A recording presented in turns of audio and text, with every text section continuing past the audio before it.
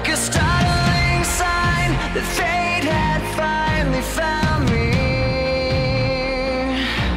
and your voice was all I heard, that I get what I deserve. So what do you think? How does this compare to what you saw last year? And did you guys do anything in high school? High school? Nah, we ain't had no pet ride like this in high school.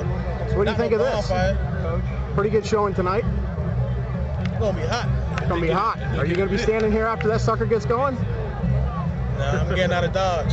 Okay. All right, Jarvis. So give me reason to prove me wrong, to wash this memory clean. Let the thoughts cross the distance in your eyes. Give me reason to fill this hole, connect the space. Here with Mike Birdman, organizer of this year's bonfire. Mike, looks like you had a really good turnout tonight. Absolutely. Thanks for coming out, everybody. The Student Alumni Association.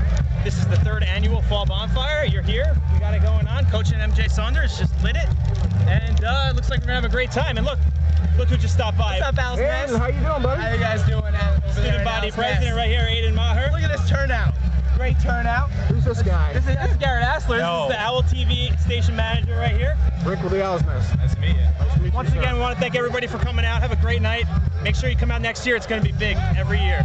Bigger Huge than this. tradition. Let's go, Owls. Go Owls.